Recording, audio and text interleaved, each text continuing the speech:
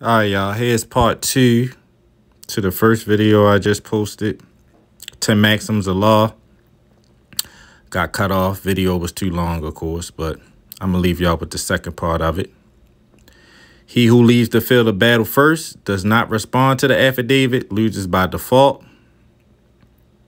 See that? Matthews 10:22. He who does not repel a wrong when he can occasions it.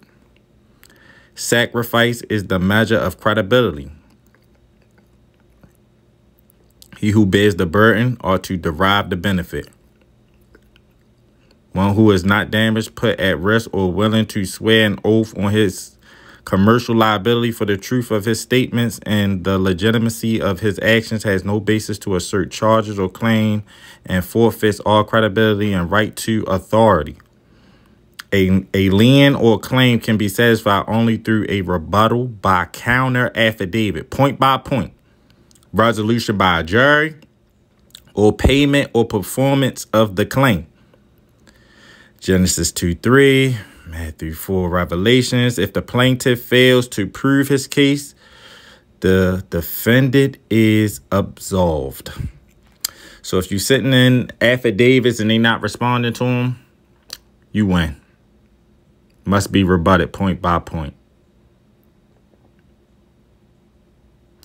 Because truth is sovereign in commerce and everyone is responsible for propagating the truth in all their speaking, writing, and acting, all commercial processes functions by affidavit certified under the oath to be true, correct, not misleading, and complete.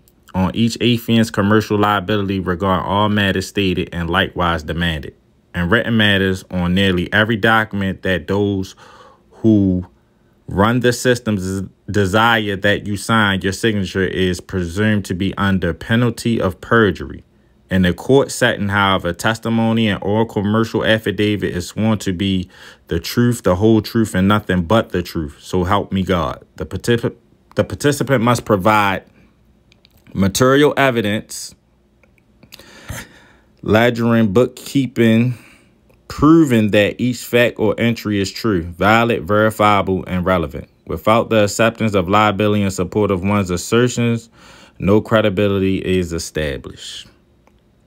There you have it, people.